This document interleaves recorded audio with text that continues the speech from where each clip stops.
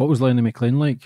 Is he as tough as people say? Yeah, well, I mean, you know, I'm not scared of many people, but when you see him, because he looks the part as well, 6'2", broad, thick, caveman style, chocolate diet, fingers thick like that, knuckles fucking like that, fists fucking like that, tall. And he said, how you doing, son? I went, oh, I'm okay, I'm okay.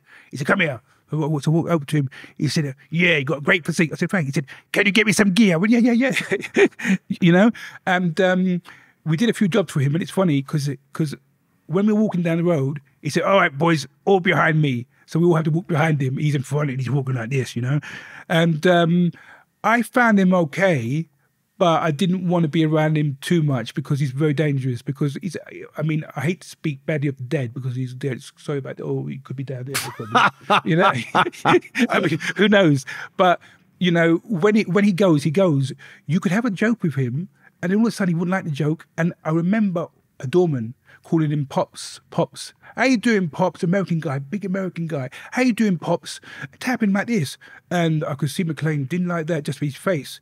And I think it played on him. Pops, old man, passed it. That's what he thought. Yeah. 2 hours later, he called him in the room and battered him and smashed him up. You called him fucking Pops. You can't, you're fucking Pops.